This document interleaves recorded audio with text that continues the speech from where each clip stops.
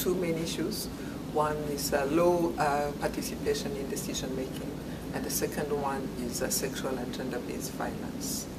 Now, for the two issues, first of all, for women's political participation, we provided support to legislative candidates during the last elections.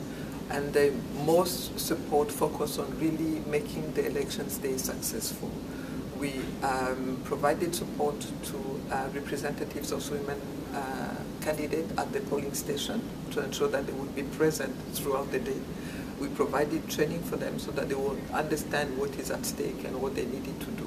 We provided also training on electoral disputes to ensure that women would fight their case up to the end.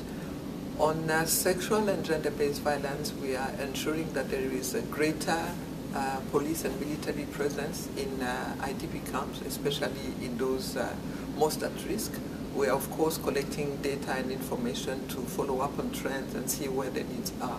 We are also having spaces for the reception of cases of sexual and gender-based violence in IDP camps, in most at-risk IDP camps, but also in police commissariats in the metropolitan area. We're also ensuring training of law enforcement actors as well as judicial actors throughout.